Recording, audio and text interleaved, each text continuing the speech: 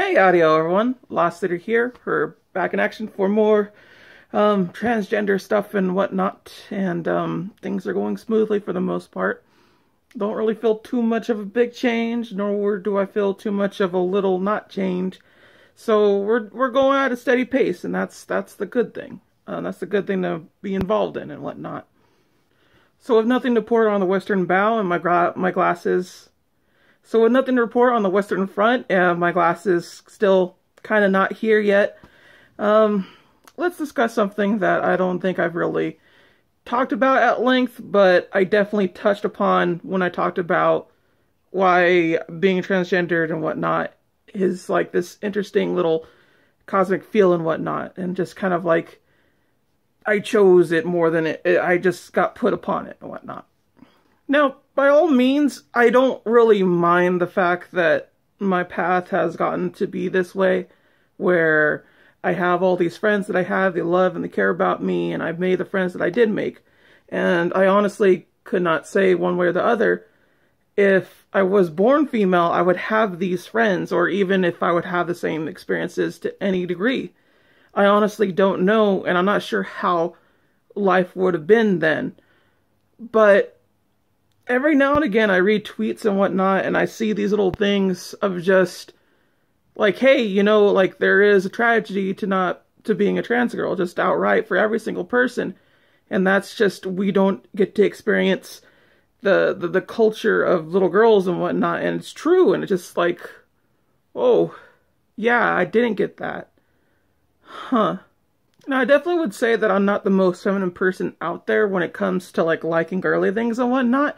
But, to say the least, I did have some mild curiosity over certain things and whatnot. And, at the very least, I was put down to liking said things. And I either had to like it in secret, or just sort of not be interested in it. Now, over time, I didn't really care as much. But when you're younger, you're far more impressionable, and you're far more likely to not do certain things and whatnot. So liking all these things and kind of being in touch with my emotions were definitely not a huge upbringing in my life. They just weren't. That's not something that happens when you are raised male. It's just the case in point. In a masculine culture, things do not get to talk about touchy-feely stuff or anything of the like that. And admittedly, a lot of the cool stuff is like on the boys' side, or just like Ninja Turtles and Transformers and all this and that, and like, by no means can any one person not like one and then the other, but you're strongly discouraged to like things like My Little Pony and Sailor Moon, and basically anything that's like remotely girly in that sense. And by all means, the culture has developed to a point where people just don't care, honestly, and I love that, honestly. I really do.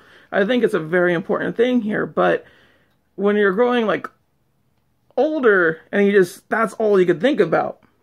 But there's another part to it that you miss entirely, and that's hanging out with other girls and doing other things like making your nails and tying your hair, making your hair different and whatnot. You miss these things. You miss these milestones. Being a trans girl, like, you only have a set amount of time to do it, and the earlier you do it, cool, you're able to do it. And by all means, I would definitely love to see more and more trans girls developing at a younger age, because it's so hard in a lot of ways for anybody to just sort of like not to transition in the midst of puberty and whatnot, instead of starting it early in puberty or starting it after the fact. These are all things that like kind of suck, and just it is not a good thing. I know it's not a super popular opinion to a lot of cis folk out there, where they're just like, hey, you know, like, how does the child know and everything, but like, kind of up to the child, not you, more so than anything else. But you know what, we can discuss that later, honestly. My point being is that I'm in favor of it, and I feel like it helps bring a lot of the kids more of enjoyment to their childhood than anything else. And I do have to say, I do feel like I got a way more childhood than I should in comparison to most people in the world. I definitely don't doubt that one bit. But there is a part of my childhood that I won't ever get, and that's just a simple case in point. I'm not super sad about it, but when I think about it, like, it does suck that I don't get to have that experience. I don't get to have all these, like, sleepovers or things like that, like, or, it's hard to say, because I honestly don't know what I'm really missing. I couldn't tell you.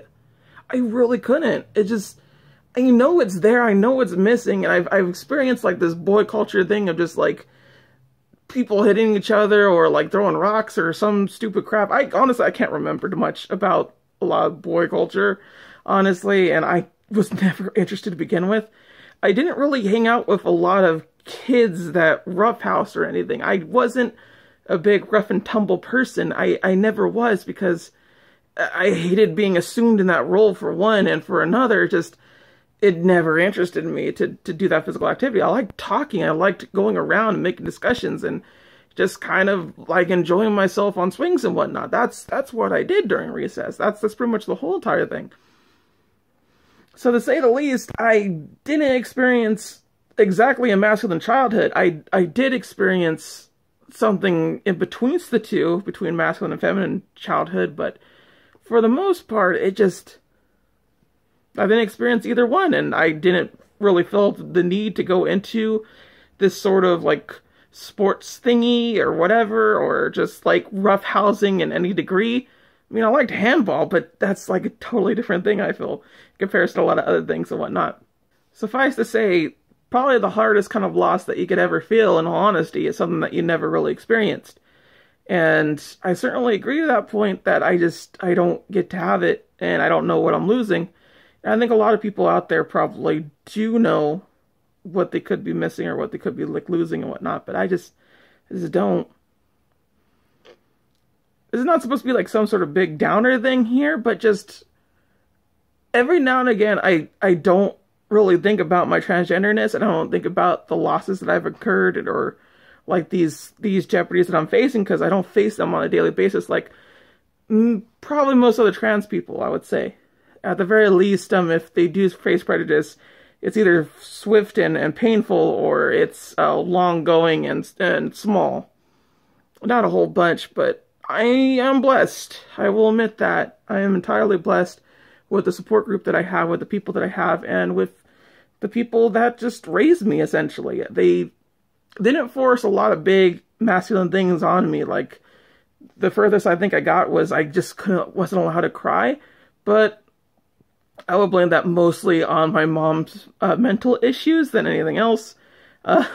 Not to really throw her under the bus, but let's just say that she didn't really have the most positive upbringing in life, and just, she did the best that she could, and I love her to death, honestly. I do. Don't tell her I said that, though. She gets a big head.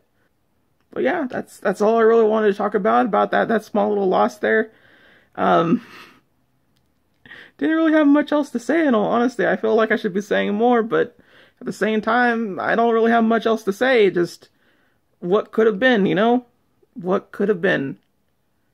Well, at the very least, I do have some things looking forward to things, and I will say this for a small little update, I guess, is I'm going to be looking for shoes and whatnot.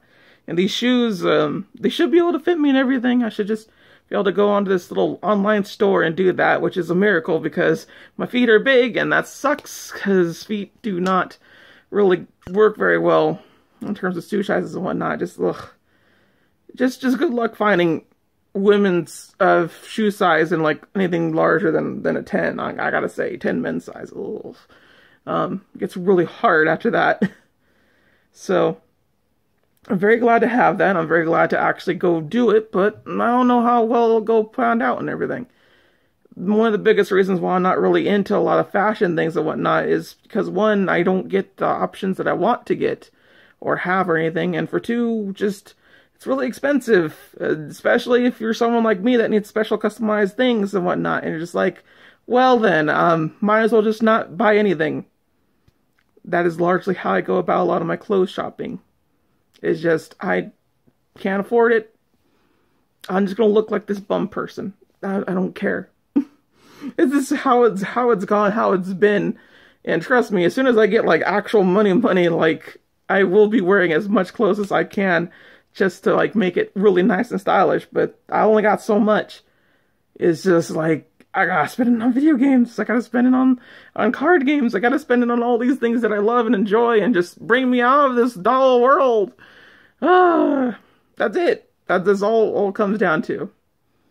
I certainly don't think that, clothes make the person, but my goodness gracious, do I want to look pretty in them? I do, but just, where am I going to get the money? I don't know.